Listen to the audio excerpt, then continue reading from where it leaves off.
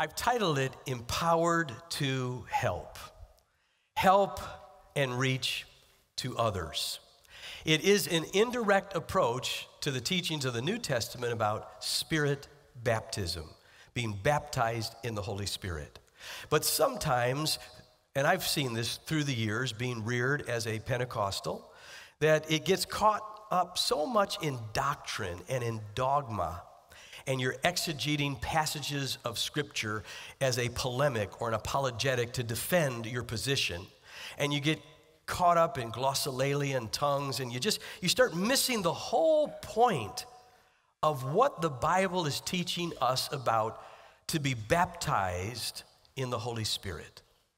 Because it's not something just ethereal or mystical. It's not something even doctrinal or just pure dogma or theology. It's not something to debate about. It's something to anticipate with an expectation that a greater provision has been given to us by God to enable us and empower us and help us to be able to help others. You see, I want to be able to help others. When I come out here, there's a fire in my soul that I'm looking at the opportunity individually, even though it's a big group of people, but individually to be able to help you in some way. That motivates me tremendously. It sets a fire underneath my heart because I want to be able to help someone. As a young man at 16, I was pretty self-absorbed, self-centered, self-focused. I was narcissistic, intoxicated with me. When I came to Christ, those who mentored me, these precious men and women of God, they taught me the importance of snapping the back of self-centeredness and to have an attitude and a disposition that says, I want to reach out and help others, one at a time, but have that heartbeat within you. I thank God for those mentors in my life that taught me the importance, the significance, and the value of reaching out. I remember a song that was penned in the 70s by Keith Green. The lyrics are very simple. They simply say this: it's so hard to see when my eyes are on me. It's so hard to see when my eyes are on me. When you lift your eyes above yourself and you say, God, whatever talents, gifts, and abilities, whatever education I've received, all that you've deposited into my heart and my soul, I want to be able to use that to bless and help and assist and aid and strengthen others. Now, the Spirit baptism is God saying, listen, I want to empower you not only naturally, but supernaturally to be able to help and assist and aid and strengthen others. You see, I don't want my only resource that comes to the table to help you or an individual in your sphere of influence. You know, in your workplace, your livelihood, your profession, you're surrounded with pulsating needs. You know that. There are people that are struggling with anxiety or fear or worry. They are depressed about circumstances that have unfolded in their life. Their marriage is collapsing. Relationships have gone south. Their finances are depleted. They're not in good health. There's so many needs around you. You can be overwhelmed and even intimidated by that reality. Or you can say, wow, God, you've given me gifts and talents and abilities, but in addition to those natural things that I want to mature, zero in on, and develop those skills in my life. I want to do that in the natural so I can better help and assist others. But I also need your supernatural intervention in my life to be able to help others. And the Spirit baptism is talking about God's supernatural empowerment to enable us to help others. So don't get all caught up in the theology and the doctrine and the debate.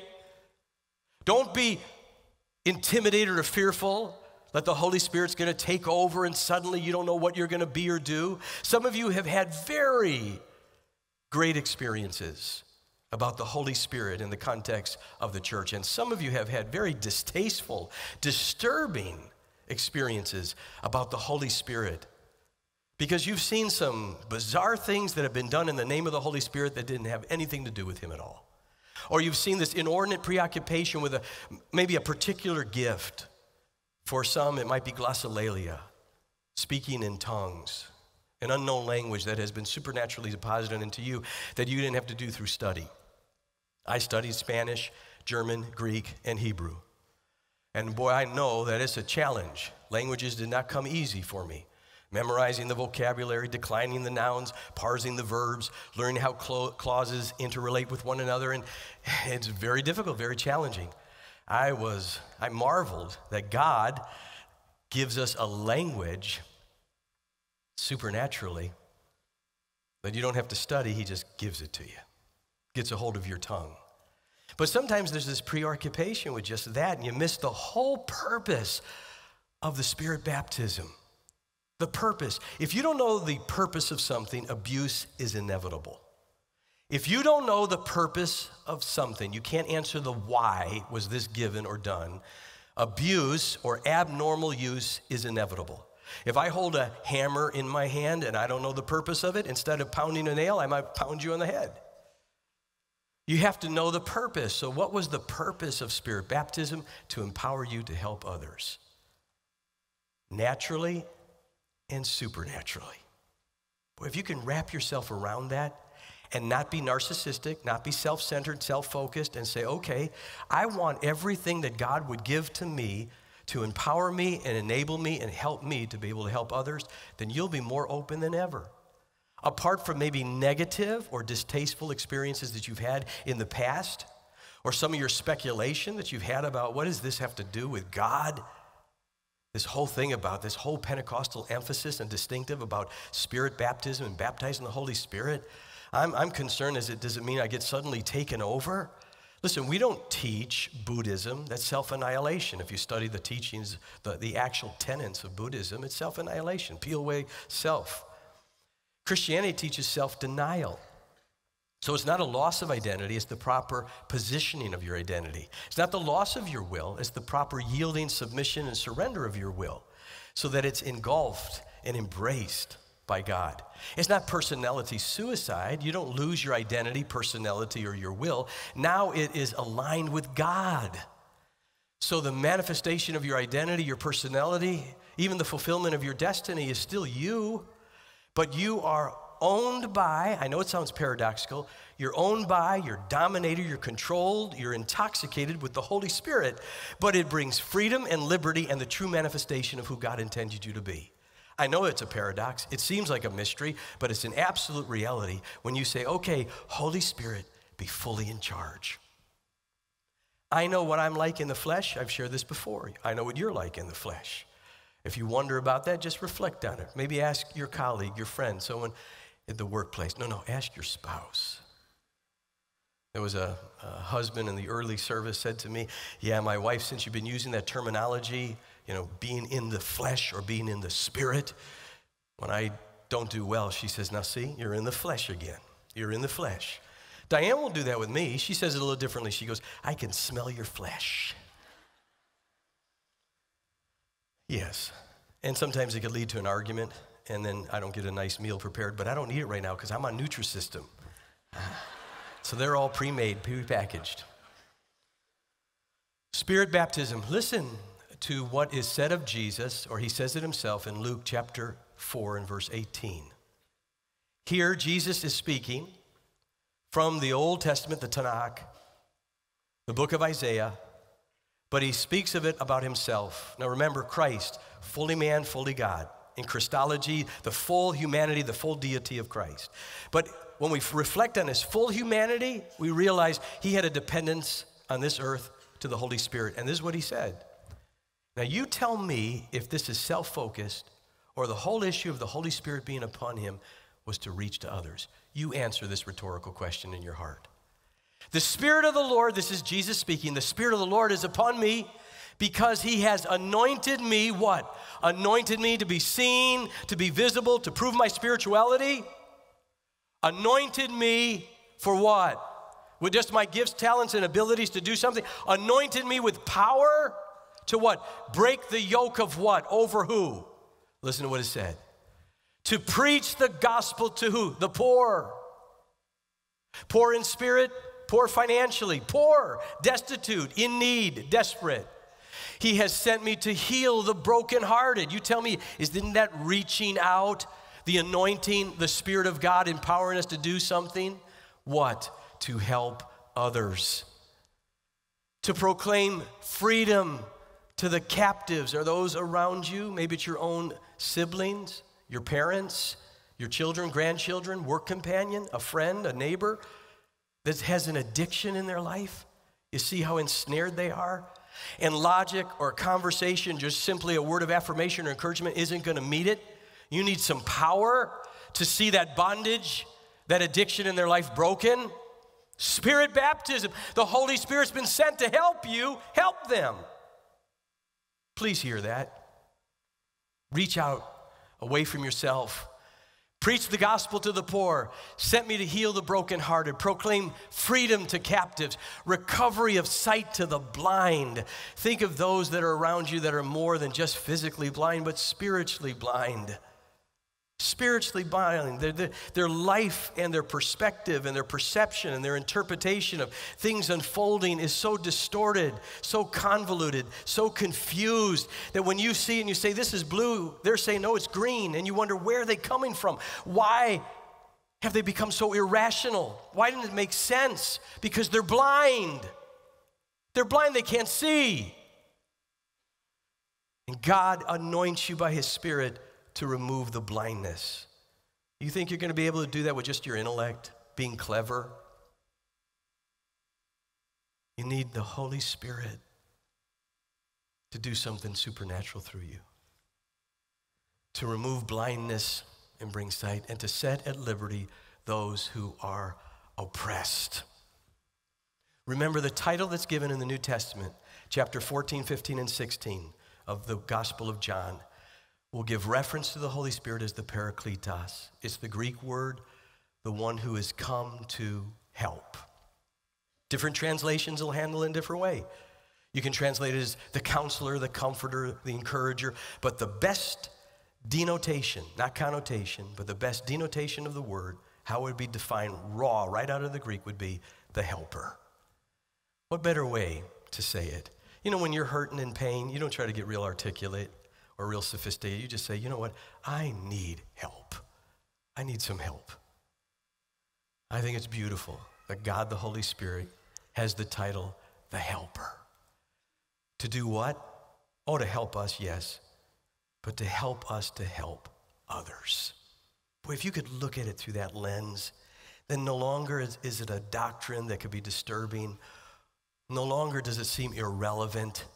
Now it's so relevant. Tell me, meeting someone's need, is that relevant? Is that pragmatic? Is that empirical? Is it practical? Of course it is. To really help someone in their need. So come, Holy Spirit, not a mystery, but such a practical, relevant helper to help me, to help others. So Spirit baptism. If we come at it in that direction, understand first, it's come from Christ as a promise, and then the beauty of it, the purpose of it in your life. I've already identified it, but I'll just underscore it a little bit more. Jesus obviously felt it was extremely important. Are you a follower of Christ? If you're not, I invite you to come to know him. But if you're a follower of Christ, then his words are gold to you. And Jesus said, listen, and he says this in John 14, John 15, and 16, it's going to be good for you that I go. What? I don't want you to go. It's good for you that I go so I can send to you the Holy Spirit. Now, if Jesus defined the importance, the priority of the Holy Spirit in your life in that way, you ought to listen. In the book of Acts, chapter 1, it says, after the resurrection, Jesus was with the disciples and the apostles for 40 days. This is post-Calvary, after Jesus rose from the dead. It says amazing signs and wonders continue to happen. They're not recorded, but we could only conjecture on what they were, constantly identifying the fact that he was fully the resurrected Christ. And it says that he was teaching them, giving them commandments, and speaking to them about the kingdom. Very interesting, right? But then he tells them, listen, even though you got all this didactic, all this teaching, wait. You've got to wait in Jerusalem for the Holy Spirit to come. It triggered some of the disciples to say to him, Master, is Israel going to be restored? In other words, predict something for us. And what does Jesus do?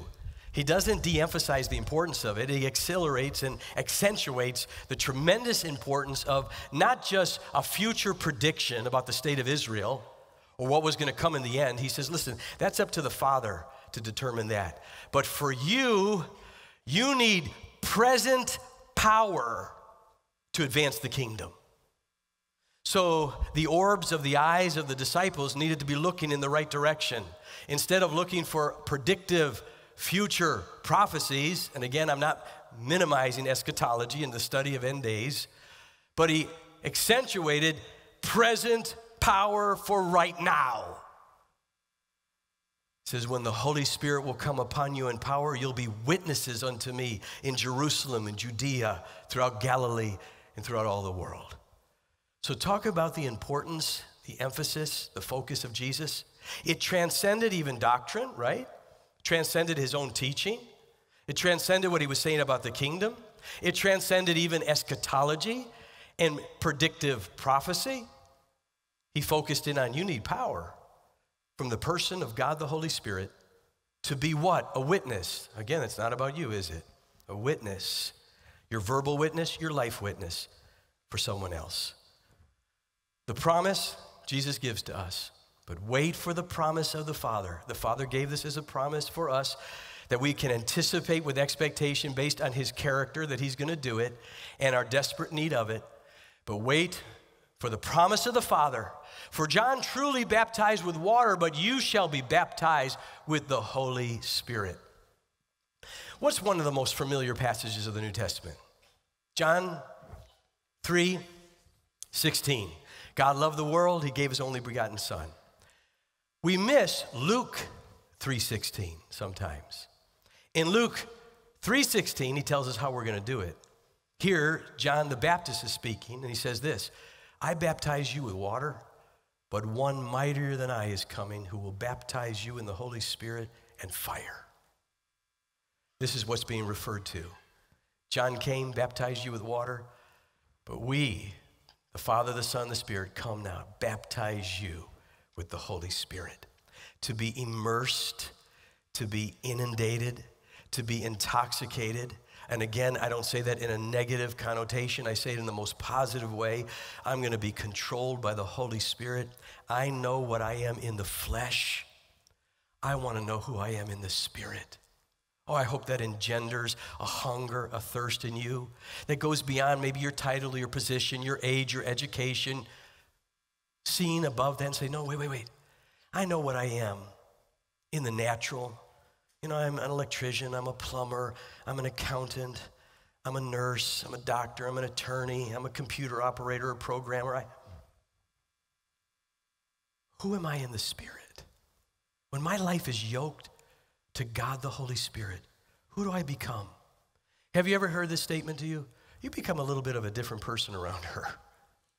It's negative. You become a little bit of a different person around him. Now, move the negativity of that and think of it in a relationship. Boy, you really become a different person when you're with the Holy Spirit. Wow.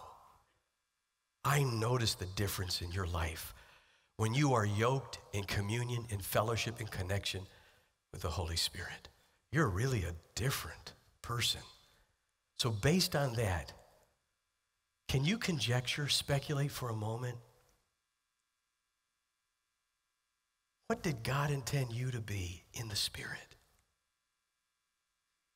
All of us. You're not to be like me, preacher behind a pulpit. I mean, I'm talking about you.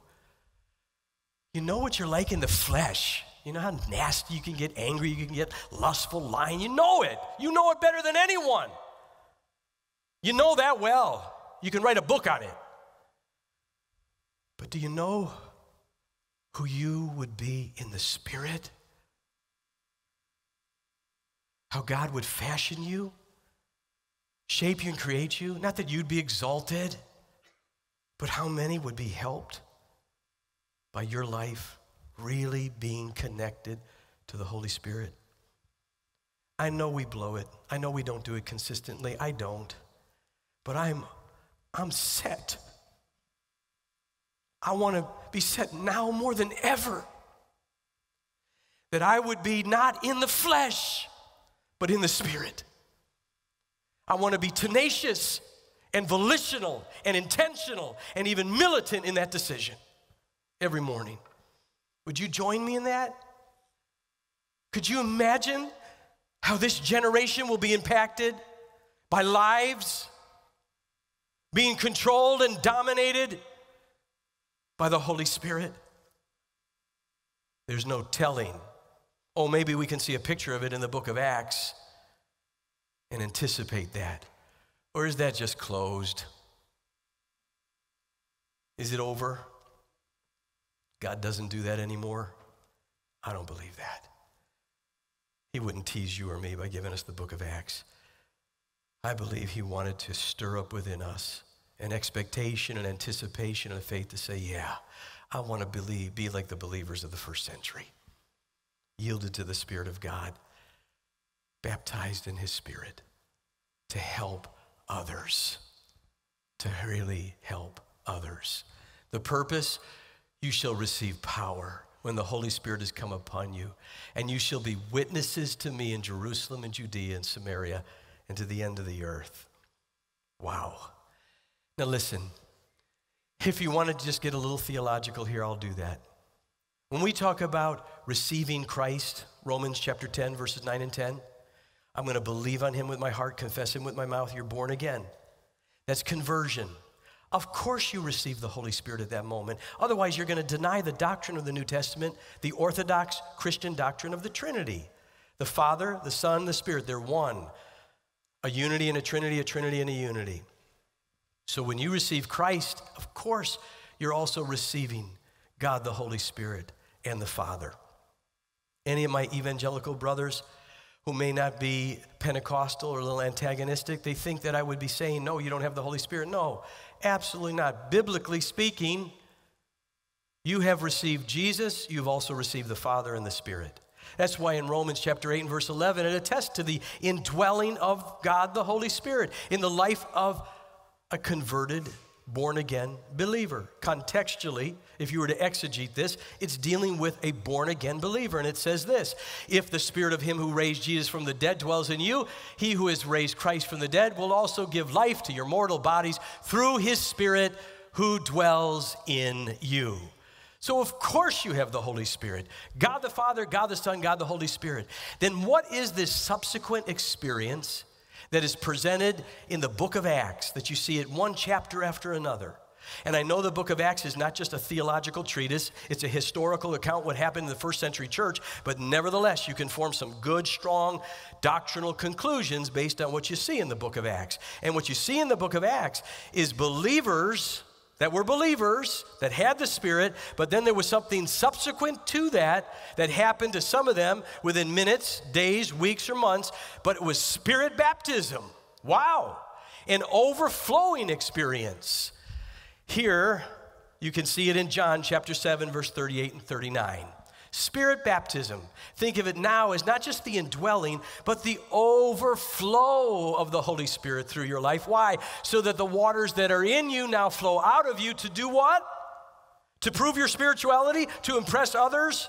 No, to help others through his power. He who believes in me, that's a believer now, out of his heart will flow rivers of living water. This he spoke concerning the Spirit.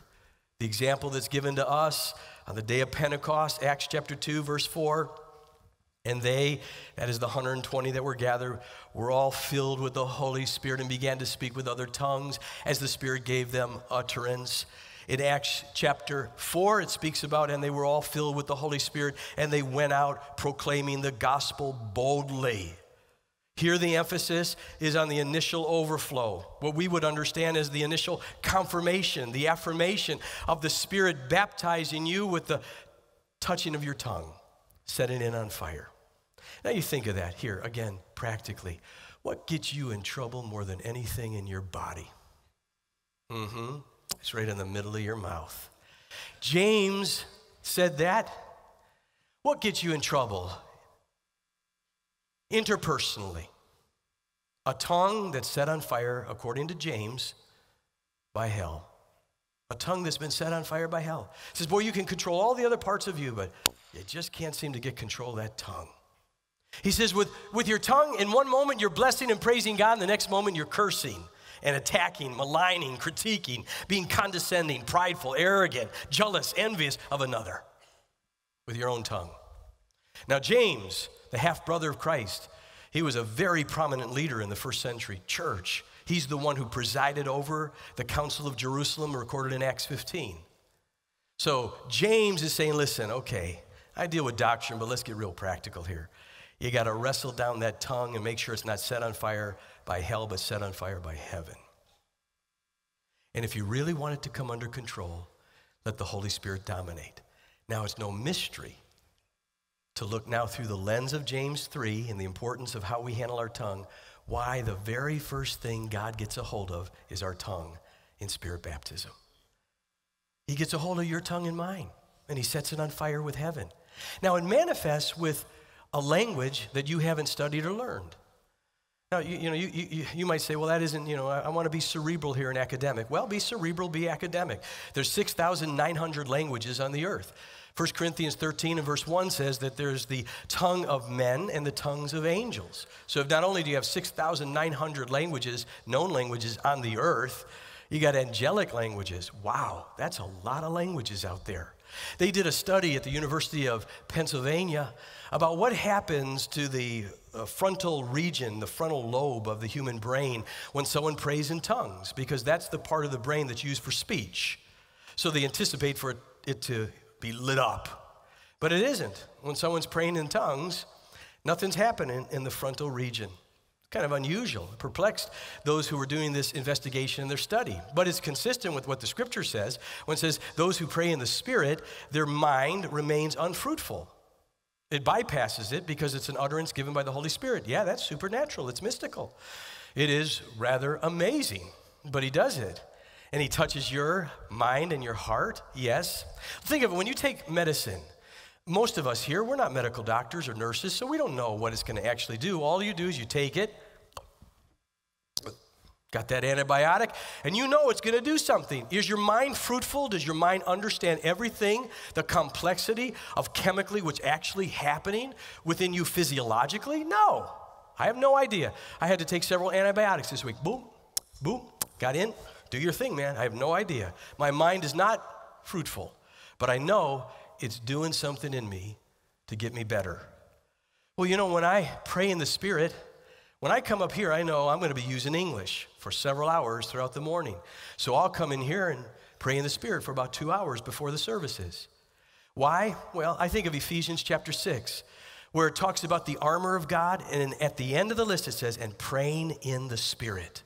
Wow. As part of my armor, praying in the Spirit. And then in Romans chapter 8, it talks about when you pray in the Spirit, you don't understand what you're doing, but you're so heavy in your heart, you got to articulate a prayer to God, and you can't even use words. And it says you'll have groanings and utterances that are generated. The genesis of them comes by the Holy Spirit as you pray in the Spirit. Or Jude chapter 1, verse 20, it says, praying in the Spirit, building yourselves up in your most holy faith. So I know the importance of praying in the Spirit because it empowers me again, to be able then to articulate in English, help to others. The beauty of a language that God gives to you supernaturally, a miracle in your own mouth and expressing it. I know there's times when you might think it's gibberish. I can get very intellectual in my assessment of things. I'm very empirical. God knew. Wow, I always wondered, how will I ever be a man of faith? Because I can get very cynical and very skeptical. I want to see it, taste it, touch it. I want you to analyze it. I want you to prove to me that you are operating intellectually, academically. You're using your cerebral region when you're assessing this. It isn't just feeling oriented. You're not decapitated and operating from the neck down. So God knew when he got me, he was getting a very cynical, skeptical individual. I wonder how I ever came to the place of believing and believing and believing. But the Holy Spirit brought me there. And when this whole thing about the baptism in the Holy Spirit, it seemed so experiential. It was like, come on, there's a lot of emotion here, a lot of feelings. I want some intellect and brain brought to the table here. Well, I was being arrogant and prideful because some of the greatest minds have been influenced by the power of the Holy Spirit. Believe in the baptism in the Spirit. But the whole thing with the language, that again was intimidating to me, and I thought it was gibberish. So when I went forward, and some men of God in our church, they prayed over me, I started having, I realized, wow, Jesus is more than a feeling, but sometimes you do feel him. And Holy Spirit's more than a feeling, but sometimes you do feel him, and I felt his presence. And in that moment, there was no confirmation to me or affirmation. I don't like using the terms proof and evidence. Prove. The proof and evidence of the Spirit baptism is you will speak in tongues. I really think that derails the whole focus of the New Testament. Where do we ever get those two? Proof and evidence. That's for everyone else.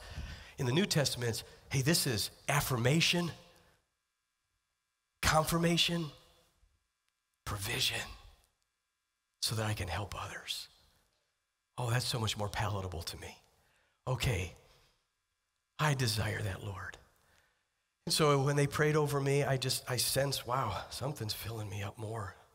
And I went home and I prayed and nothing really happened. And I prayed again the next night when I went on my knees. All of a sudden, some just started to come to me. These were the first words. It was, Sumira kumara tanta lama. And I got a little nervous. I knew I was alone, so I thought, I'm not going to be embarrassed. This is like gibberish.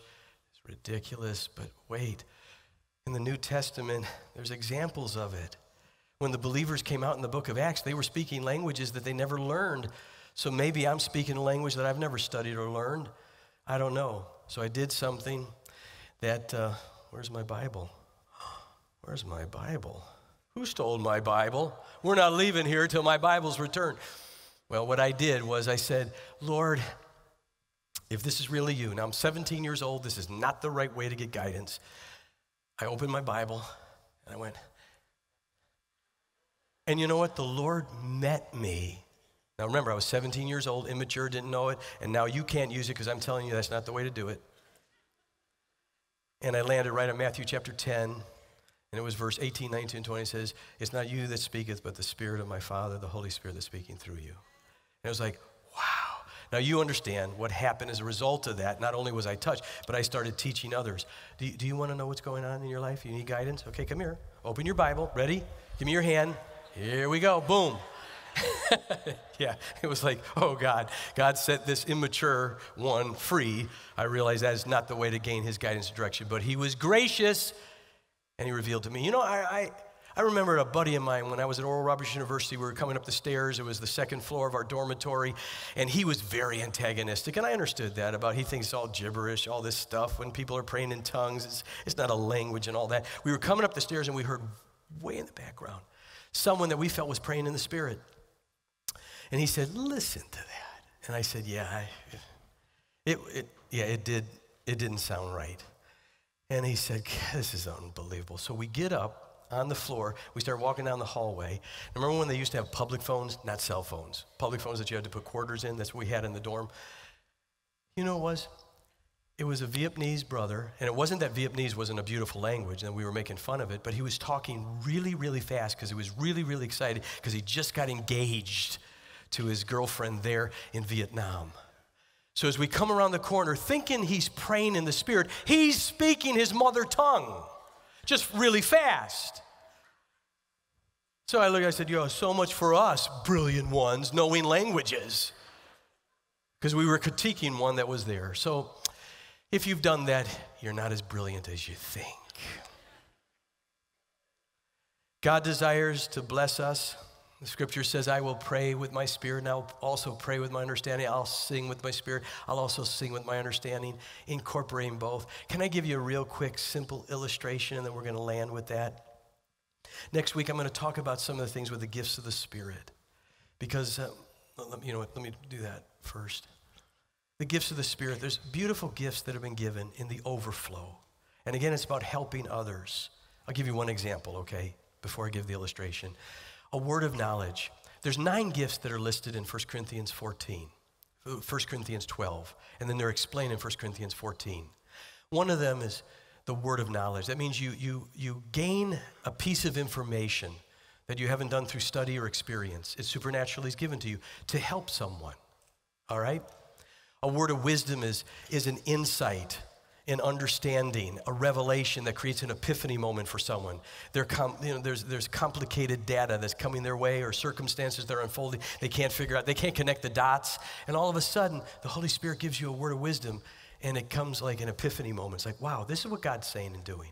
And all the dots connect. There's healing, miracles, faith. But a word of knowledge, for example, was almost 10 years ago, about 10 years ago, that this young little boy, was about 5 years old, he was singing in our children's choir. I came to one of the rehearsal nights and I saw him. Cute little guy, curly hair, wonderful heart, beautiful voice, and he was preparing. I went to Armene, I said, Armene, who is that young man? She told me. She goes, but Pastor, you need to get the whole story. I said, what? The mother's over there, I want you to talk to her. So I went to her and I said, hi, your son. She goes, yeah, Pastor, I don't think I've ever shared this with you. I came on a Sunday morning and I had gotten pregnant. It wasn't planned. And I decided I was going to abort the child. And I knew it wasn't right. And please hear me. I know we all know it's sin and it's murder. I also know God can bring forgiveness. There's a beautiful ministry we have in the church for those of you that have done that. You know you sinned. It was murder. You've repented. And God wants to heal your heart. But she was saying to me, in the middle of your sermon, you stopped and you said, listen, there's someone here, you're contemplating having an abortion. Matter of fact, I think you're thinking of doing it today after the service. Please don't do that. Please, God has given you a life. Don't take it. She looked at me, she says, that's the little boy. I said, because I remember that morning, I got emails that were critique me. I said, why did you do that in a service? You brought up the issue of abortion. What was going on? That was nonsense. It was ridiculous. I remember. And I never heard anything about it. And I'll be honest with you. I kind of like, yeah, why did I do that, Lord? Was that even you? And it was interesting. Years later, it saved that little boy's life and helped that mom. Holy Spirit baptism, the gifts of the Spirit to help others. This symbolizes you and me. I'm going to go to that now. And maybe hard to see in the back, so we'll just put it up there. This symbolizes you and I. We know where it's going, but I really felt in my heart the Lord wanted me just to do it so you see it. You see it. It's up there. This is you and I. When we're converted, the Holy Spirit, here's the blue. Now, I know this is not an endorsement of the Democratic Party. Okay? And I didn't use red intentionally because I didn't want you to think I was going Republican. All right? I know the elections. I'm a believer. I'm a Christian. I'm going to vote by conviction and policy. Okay? But the blue is heavenly. Okay? It's the Holy Spirit. So the Holy Spirit, He's poured into your life. And yeah, it alters the color of your life. Wow, you've been hanging out with Him. You're a different person when you're with Him. There's a whole new color to your life. And what pours out of you is impactful to others. Yes, yes. So this is conversion. This is Romans chapter 8. This is the passage in John 3. But Spirit baptism is when the Holy Spirit just begins to pour into you, and it's the overflow. The overflow, and it catches your tongue first, and then it just keeps pouring out of your life. So that the overflow of your life impacts others. Living water that flows out of you to help others. Amen? Can we stand together? We thank you, Heavenly Father, for your presence in our lives. God the Holy Spirit, in conversion that you indwell us. But Lord, we're a people that say we want Spirit baptism. We want to overflow with rivers of living water. And in the overflow of our life, the waters come forth and they bring satisfaction and help and aid and assistance unto others. Would you do that in and through us, Lord, in Jesus' name? Now this is what I'm going to do. I'm going to say right where you're at, I know it's 1:04, but you know what? Let's just step a little bit above time and let's be in eternity. How long, Pastor? Not too long. But would you let this be a providential, sovereign moment? Again, kind of snap the back of self-focus and say, God, I want everything you want me to have. Please say it in your own heart. God, I want everything you want me to have. All the provision that you have given so I can help others. That I can really, when you help others, it's better than winning the lotto. It's better than having a ton of money. When you help others, it's incredible. They've even done studies on that. They've done studies on the impact of you observing a kind act. It actually releases the endorphins in your brain that causes you to feel good. When you do it or you receive it, it does it. But when you actually do it yourself, it's unbelievable. Your head just lights up with so much of a sense of high because you're helping someone else. So would you just say, God, I want to be able to help others. And if being Spirit baptized is one of those ways that you've ordained, I want to be Spirit baptized. I want you, God, the Holy Spirit, to just fill me to overflowing in my life. Jesus, you're the baptizer in the Holy Spirit and fire. Lay a confirmation come with glossolalia, the beauty of the prayer language, and then let it overflow with all the gifts of the Spirit. And all that you desire to do in and through us, even with the accelerated cultivation of the fruit of the Spirit in our life as a result of the Spirit baptism. We thank you and we praise you. So right where you're at, if you just say that, Lord, I'm open to it happening to me right now, pour it out upon me. If you'd like to come forward, there's going to be leaders right up in the front here. If you don't know Christ, you can come and receive Jesus to be your Savior and your Lord. If you say, no, I want someone to pray over me for Spirit baptism, please come forward. Don't hesitate. Don't be fearful. Don't be antagonistic against it doctrinally. Just be open to say, God, I need all the provision that you've provided so I can help others. Maybe in your own heart you say, I have, but I'd like the gifts to begin to flow through me and I'd like someone to pray for me.